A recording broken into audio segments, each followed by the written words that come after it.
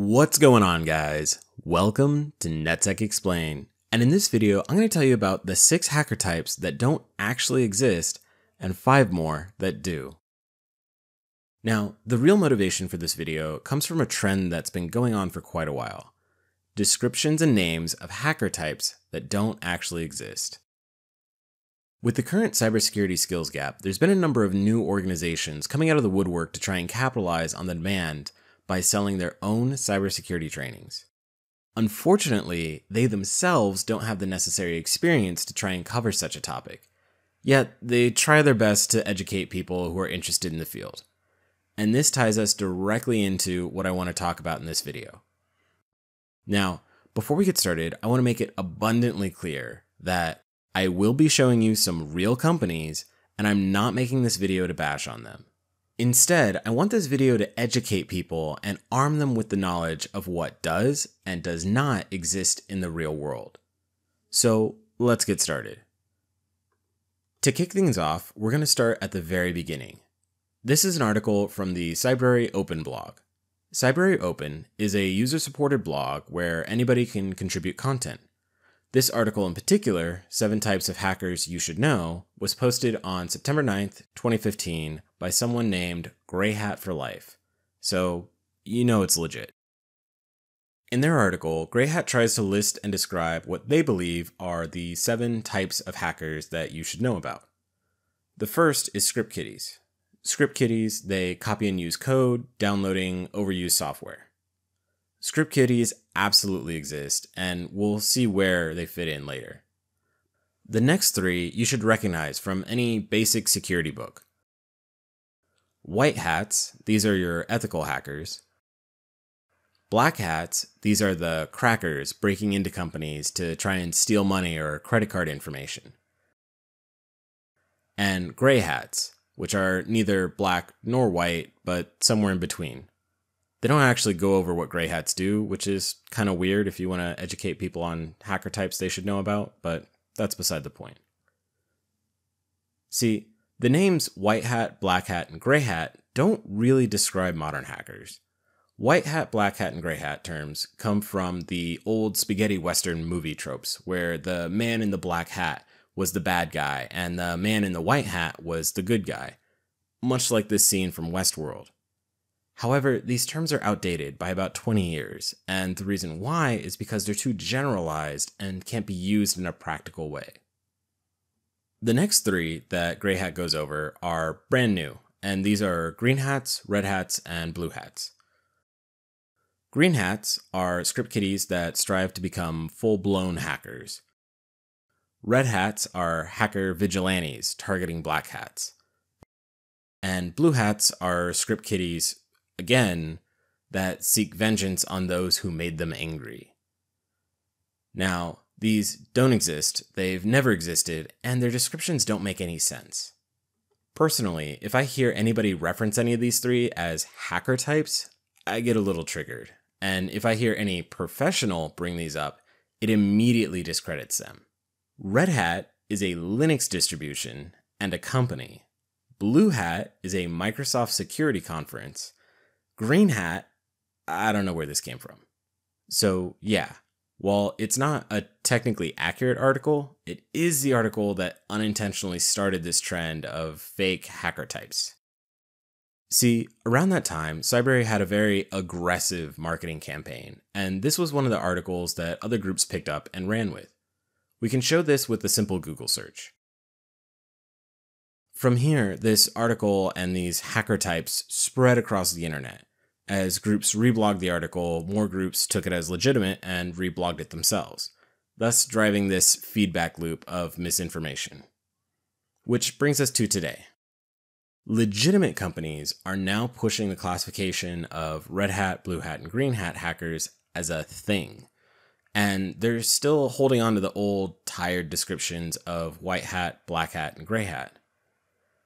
For instance, Bridgewell Consulting, which is a real consulting company based in the UK, posted a very similar article as the one from Cybrary, covering black hats, white hats, gray hats, blue hats, red hats, green hats, and script kiddies.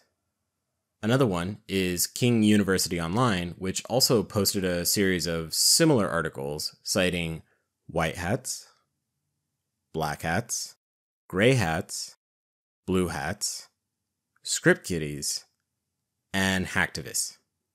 So in this case, they picked up hacktivists and dropped red and green hats.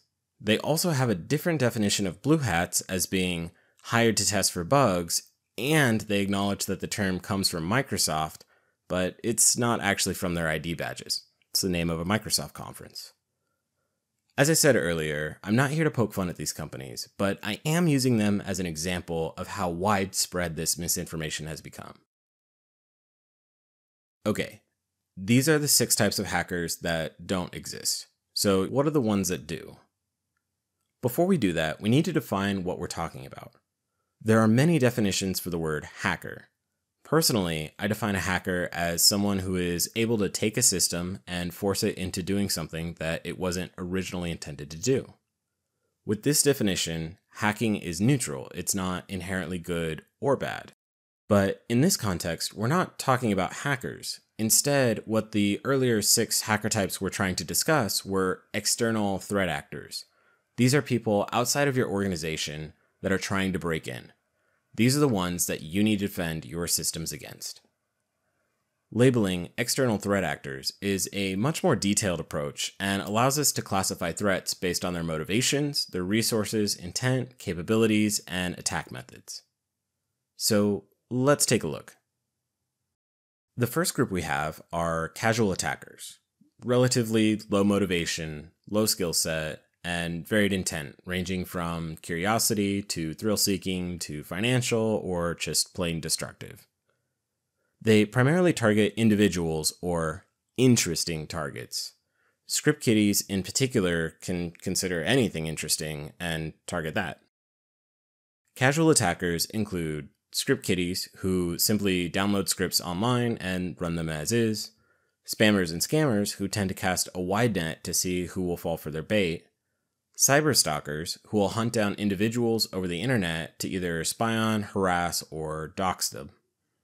Doxing, if you're not familiar, means to reveal someone's identity online. And internet trolls.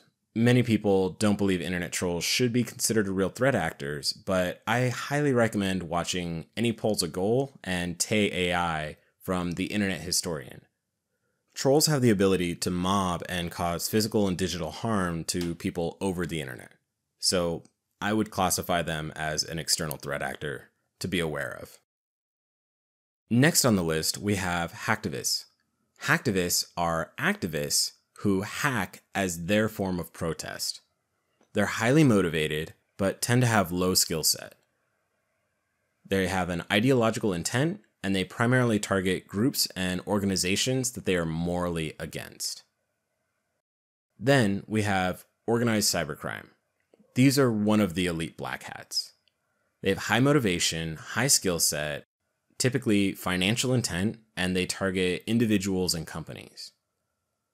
Organized cybercriminals include con artists who lie, cheat, and steal to get your money over the internet, fraudsters who don't always interact with people, but instead steal credit card numbers, bank accounts, and other identifiable information. And then bot herders, who build massive botnets to either use themselves or sell to other crime units. After organized crime, we have state-sponsored. These are the other type of elite black hats. They're also highly motivated, high skill set, and they have a state-sponsored intent. They usually target military and economies, whether that's federal governments, local governments, financial institutions, hospitals, and whatever else gives them a strategic advantage. Many state-sponsored threats are also known as APTs, or Advanced Persistent Threats. And then finally, we have security researchers.